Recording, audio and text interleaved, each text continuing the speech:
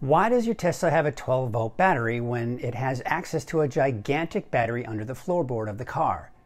I'm Frugal Tesla Guy, and we'll attempt to answer that question in the first video in my series called Understanding Your 12-Volt Battery.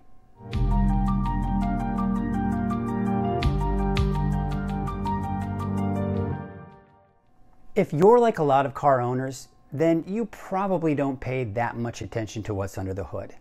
Now obviously the big difference between an EV and a gas-powered car is the lack of an engine. But when you pop the frunk of your Tesla, you still have access to things like brake fluid, washer fluid, and yes, even a 12-volt battery.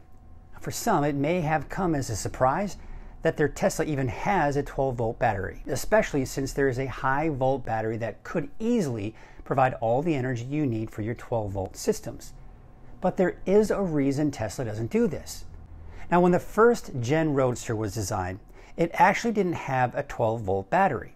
Instead, there was a DC to DC converter used to take energy from the main battery and power the 12-volt system, such as the headlights, turn signals, and the media controls, just to name a few of a lot of things.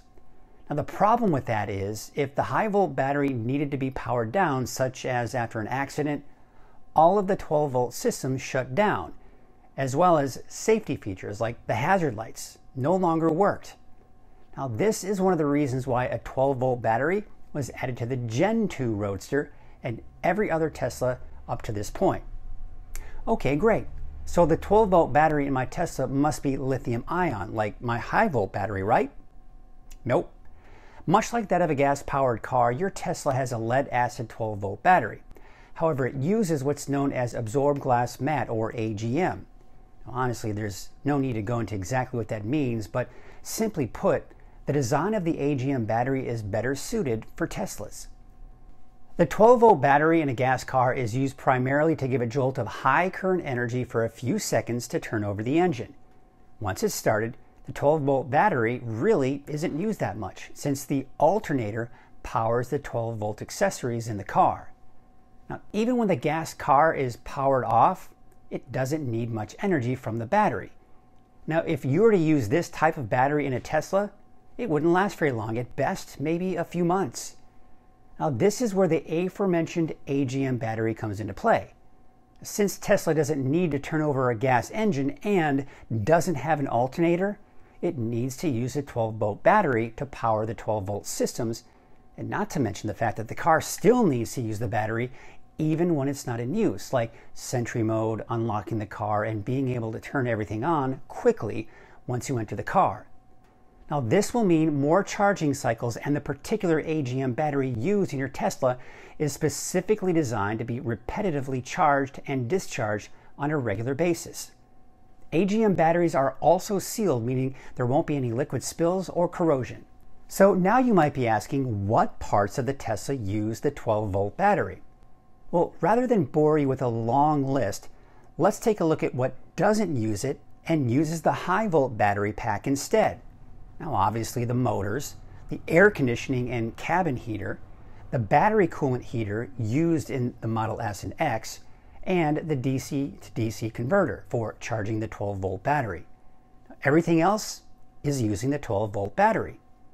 Now, when the 12-volt battery starts getting low, the main battery pack will charge it by using the DC to DC converter. This is the only way it will be charged, even when the car is plugged in.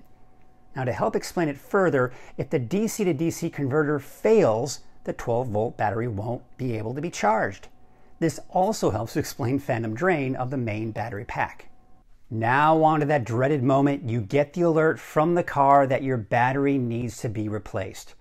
Now, in a perfect world, you would get the alert and you would have 2 weeks or more to schedule an appointment to have it replaced. Now, this is actually the way it's supposed to work.